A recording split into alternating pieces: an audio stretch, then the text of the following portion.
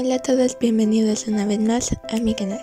Bueno, el video de hoy no sé cómo clasificarlo. Quería que fuera uno de la serie de pintando con todos mis materiales de color.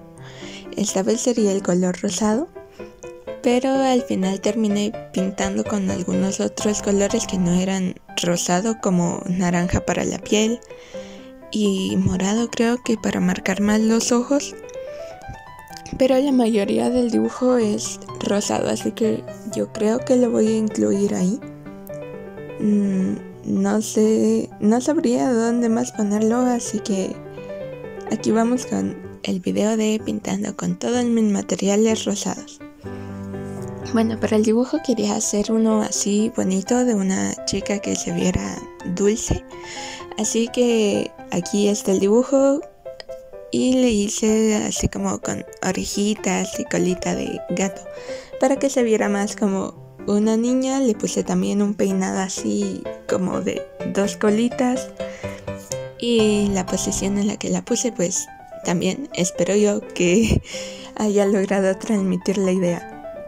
Para repasarlo usé negro, siempre lo uso. No tengo un lapicero rosado, así que creo que no se considera trampa.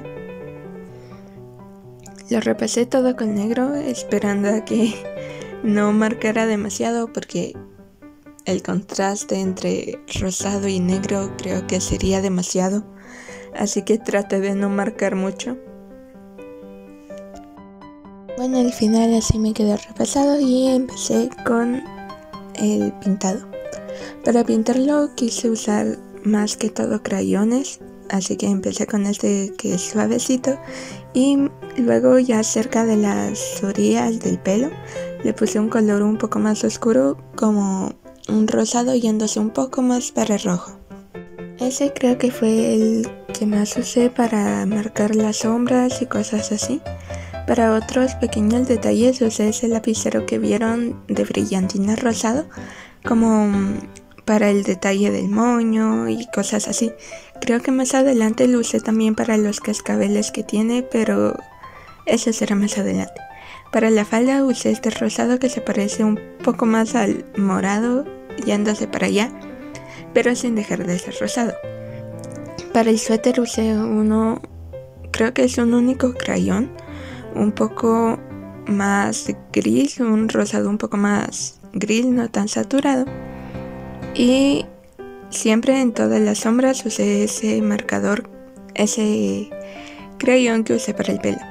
Al final terminé pasándole marcador encima de la falda y al suéter para que se viera más marcado el color y que no quedara la textura del papel, porque eso no me gusta que quede.